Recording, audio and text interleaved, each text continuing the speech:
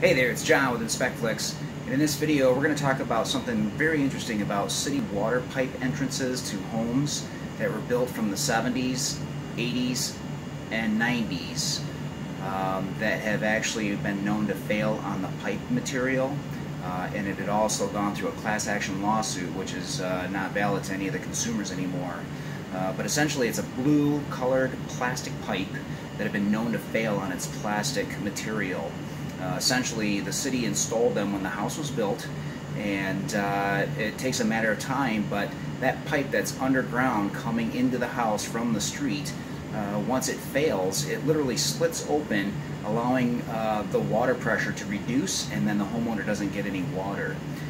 And then they are stuck having to replace that pipe on that city entrance. It's not the city's responsibility, it's the homeowner's responsibility. And some of the numbers that I get for estimates range anywhere from $200 to $3,500. So it depends on what the plumber has to do and the distance from the house to the road. So right here is a really good example if you were to ever see this on your own home or somebody else's home.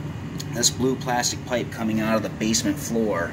You can see this is the water shutoff valve, the meter, and then the other shutoff valve.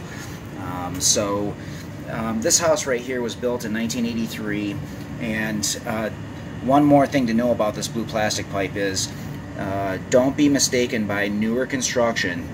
This is actually making a comeback on new homes being built. They modified the plastic so that the resin in the plastic is much stronger than what was used in the past. This is the information that I hand out to my customers just so that they can read the information of the class action lawsuit.